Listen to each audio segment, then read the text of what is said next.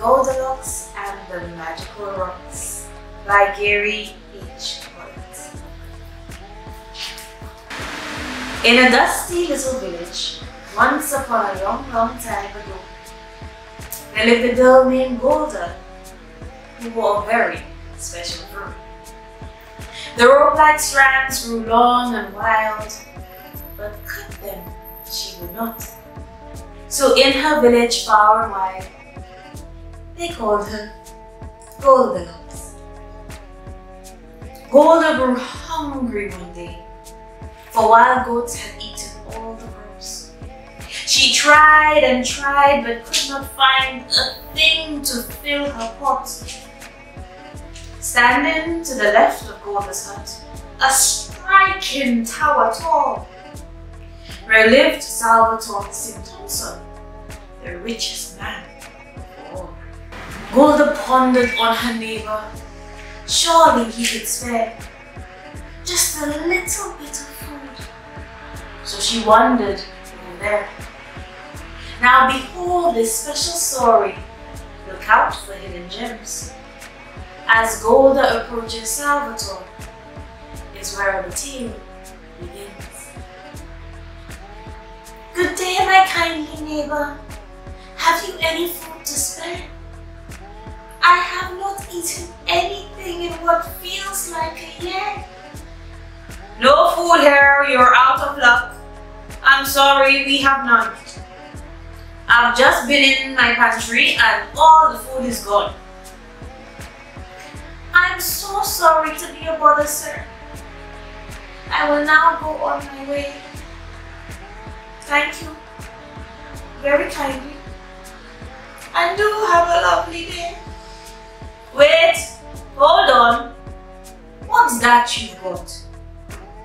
Do you always walk around with an empty pot? This pot is not empty, not at all. Listen how it knocks. For in this pot is where I keep all my magical rocks. Magical rocks? What do you mean? Go on, tell me. I'm really keen. Look, with my little rocks, red, yellow, green, I can conjure up magic that delights you dream. What? Wow, show me how. What? What? You mean now? Yes, won't you show me please? How can you make magic from these? First we need a fire, ignite the stove. Then we need spices, herbs and cloves. The pot goes here, the rocks within, a little water, and the magic begins. Herbs and spices, cloves and all. Oh, if only we had a bit of salt. I do have salt. Here, you can have it. Now show me. Where is this wonderful magic? A bit of sweet, a bit of leek. If only we had a bit of beef. I do have beef. Here, you can have it. I can't wait to see this marvelous magic.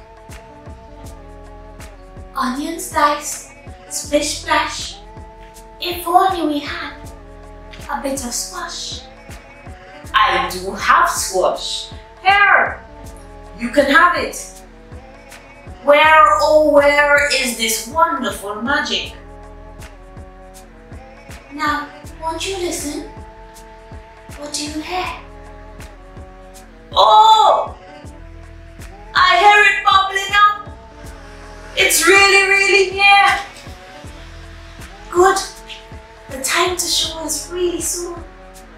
We will need bowls and a couple of spoons. A bowl for you, a bowl for me.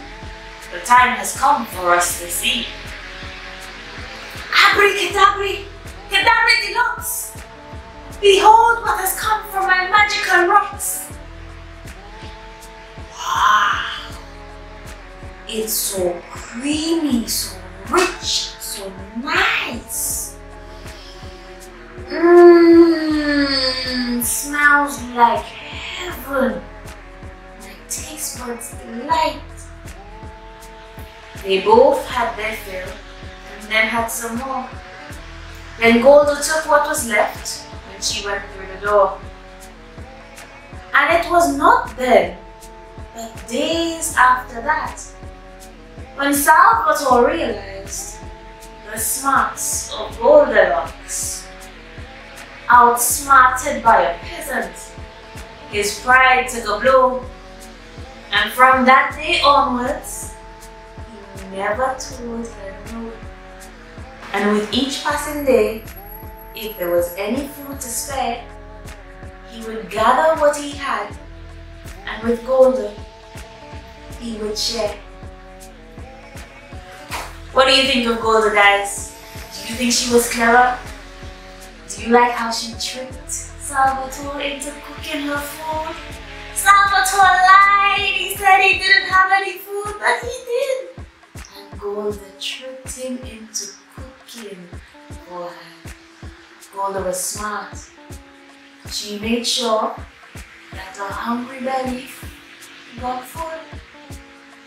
I'll see you tomorrow for the next story.